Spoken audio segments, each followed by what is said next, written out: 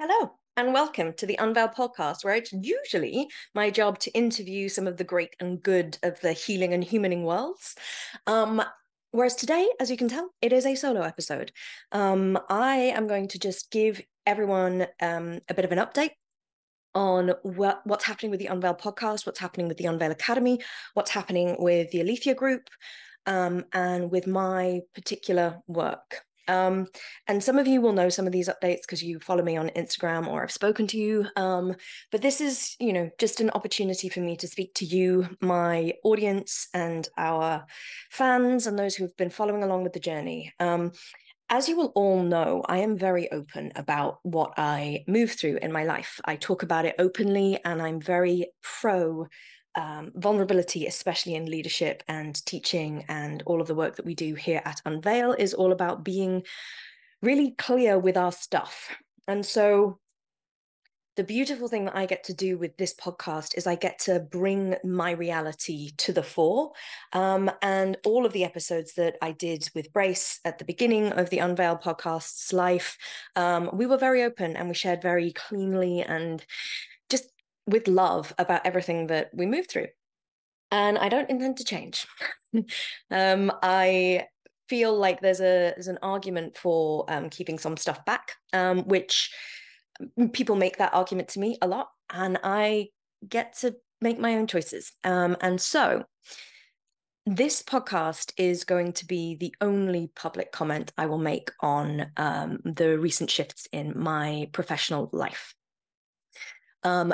A lot of you will know, because I've mentioned it a lot, that for the last 9 months, I have contracted the services of Unveil Enterprises, which is my company, to Kuya, a health and well-being facility, mental health support facility here in Austin, Texas.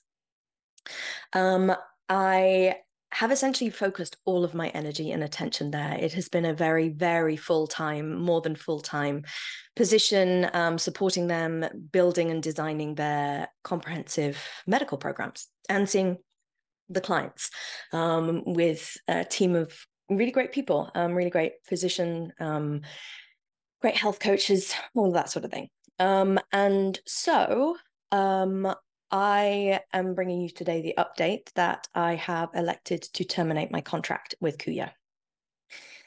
There are many reasons behind that decision, the truth of which I am going to keep private. There's a lot of speculation in the community.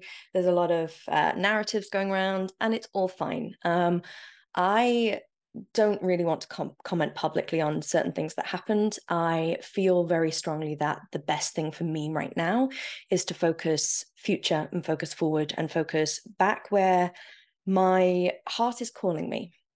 Now, I have been through a lot in the last 9 months. It's been a really challenging time, especially in the recent couple of months. I am exhausted and I'm feeling pretty drained by a lot of things. If I'm honest, it's been really hard and emotionally hard. But I think the upshot of all of the experience is that I get to regroup and put my efforts back into where they needed to be all along, actually. And that is here in Unveil, doing what I'm here on this planet to do. And at its core, that is the reason why I chose to terminate my contract at Kuya. I became very aware that it was not where my soul's mission was going to be fulfilled. And that is an awesome thing to learn. And, there's a lot of big vision and grand vision and great stuff happening over at Kuya, and it's not where I need to be. There is an interesting reality that's happening in my world at the moment, where I am being asked to step up and to really take ownership of what I am here to do and to be and to bring.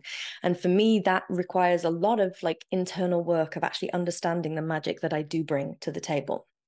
And so I am really excited about the future. The Unveil Academy, as we speak, we are about to head into the final month of teaching. I cannot believe that we have got through a year of education, and it's been the most exciting, exhilarating, draining, crazy journey that I've had with my students. And in all honesty, they could have done with more from me, and I really wanted to be able to deliver more.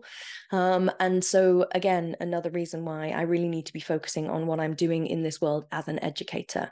I was amazed at the content that came through me as I designed the course and as I held weekly Q&As for 90 minutes, sometimes up to 2 hours with my students. I have never felt so on purpose as I have done in the last academic year teaching. I am not going to be running the exact course in September.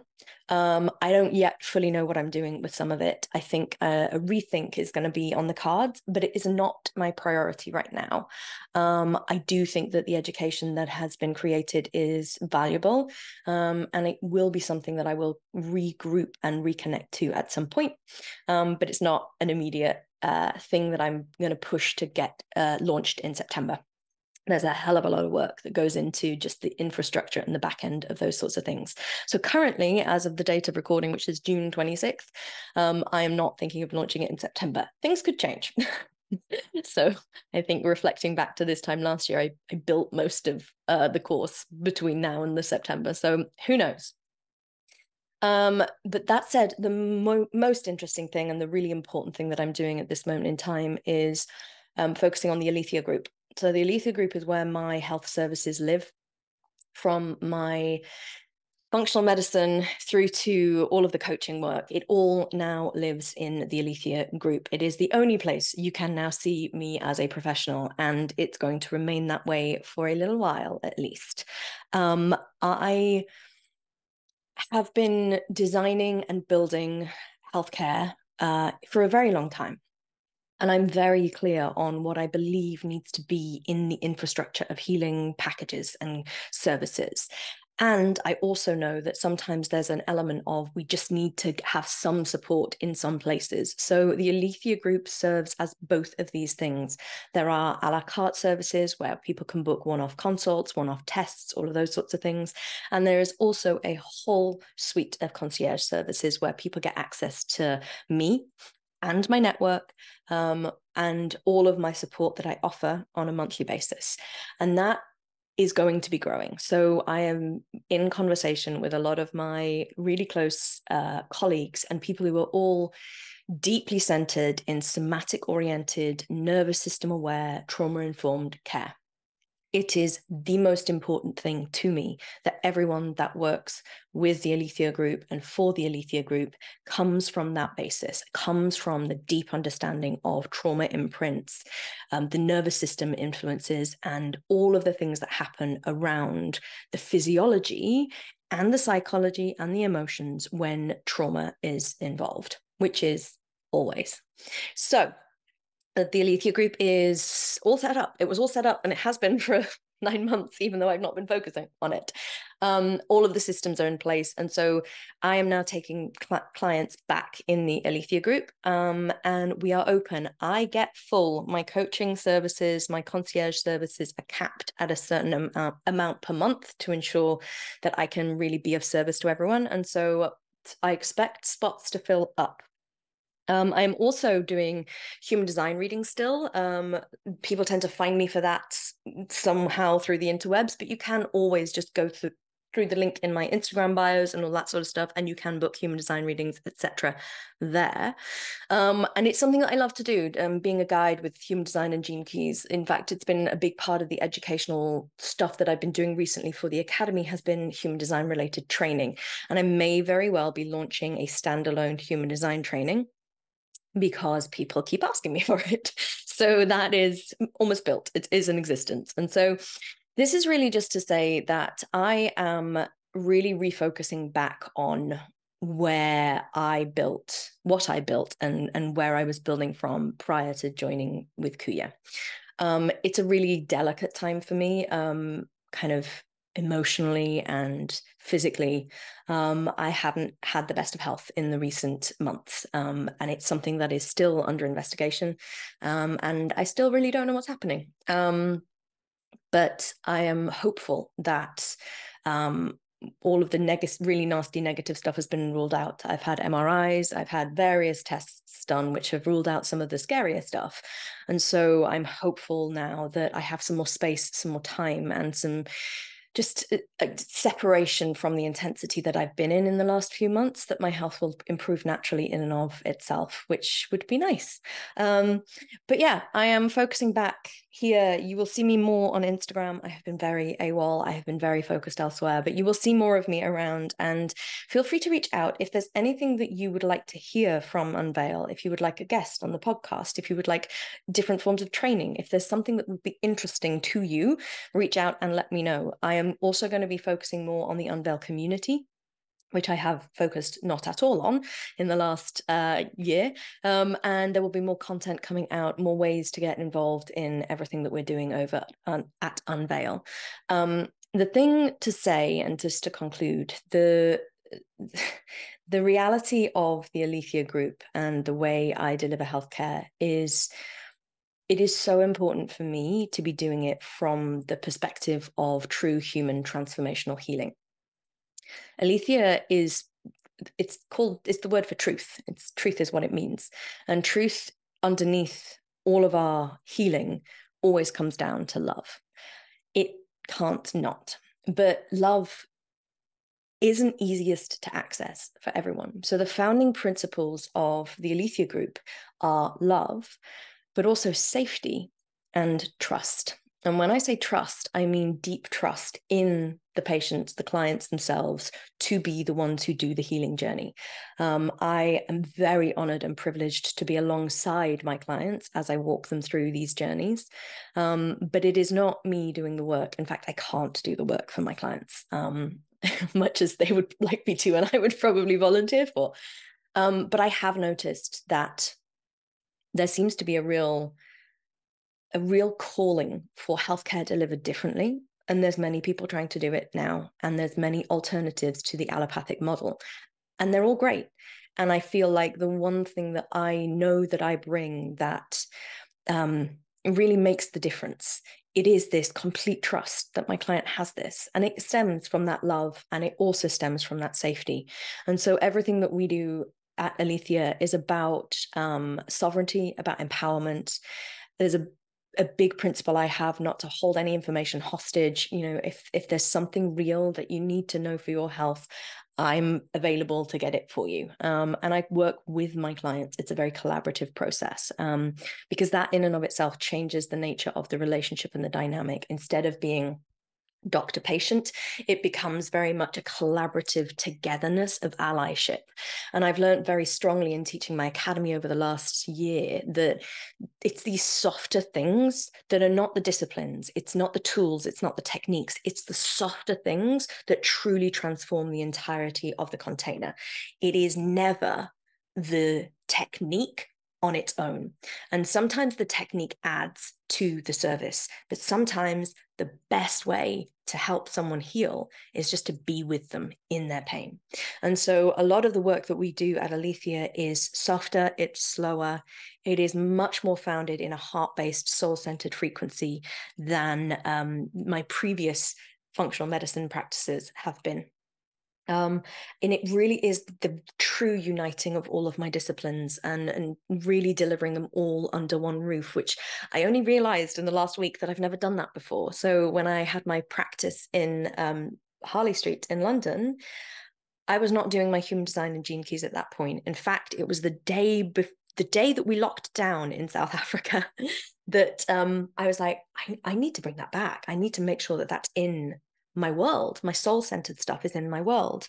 And all of my real knowings about how trauma manifests in physiological health stuff is in the Aletheia world. And it feels like the first time I get to do it all. And that's exciting for me. But I am also not doing it all on my own.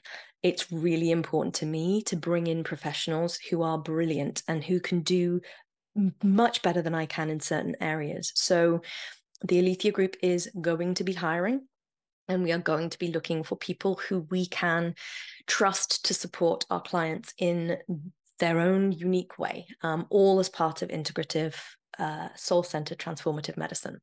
So with that said, if you have any interest in working with me and the growing team, send me an email. You can find links in show notes and stuff like that, or DM me on the socials, leave a comment on YouTube, all of that stuff. And if you have found any of the content of the Unveil podcast valuable at all, we'd really love it if you shared us with your friends and made our podcast reach more voices, more ears even. We don't get sponsorship for this podcast. We don't really promote this podcast. The reason we are as successful as we are is because you have done the work for me, and I am always going to trust you to do the work for me and for my team. I love being able to have these conversations. I love being able to bring this work to the public. I am always amazed when people say yes, they'll be interviewed by me. I always have fun in the conversations, and I really feel like we're at the point where I get to focus more back on the Unveil podcast and bringing on more brilliant people to support the evolution and the education of us all.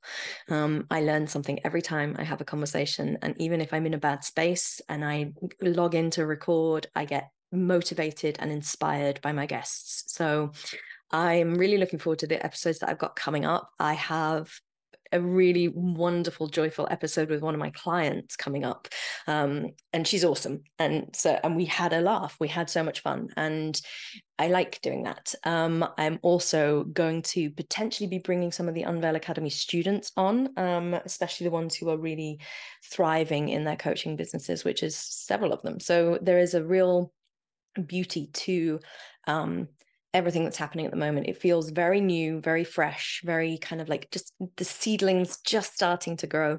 But I'm finding my feet, and I'm finding myself really nourished by the fact that I'm finding my feet. So thank you for listening to this. If you've got to this far, you're a hero. You deserve a medal. This has been a very long soliloquy. I appreciate you all so much. I love that I get to touch your lives, and I never, ever take a single second of that for granted. So with that, thank you for being here, listening to the Unveil podcast today, and more guest episodes coming next week.